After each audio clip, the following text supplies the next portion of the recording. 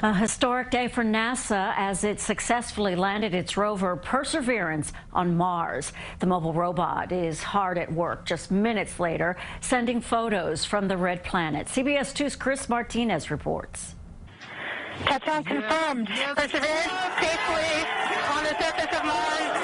After a nearly 300 million mile trek through the stars, NASA's Perseverance rover is now safely on the surface of Mars.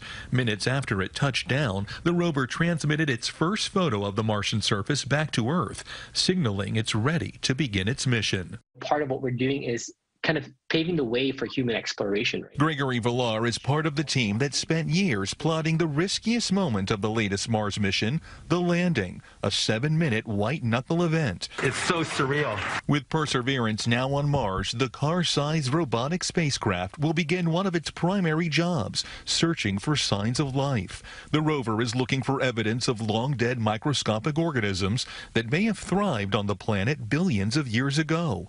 To do that, Perseverance will drill into the ground, collecting Martian rock and dust samples NASA hopes to one day return to Earth. The Mars Sample Return Project, of course, is probably the most challenging thing we've ever attempted within NASA. We are hoping to learn if life ever existed in the ancient past on Mars. The Perseverance mission is also tasked with another first, exploring the planet's surface from the air, thanks to a drone helicopter named Ingenuity. With their numerous cameras and sensors, the drone and rover will study the climate and geology of Mars, helping scientists as they plot manned missions to the planet in the years ahead.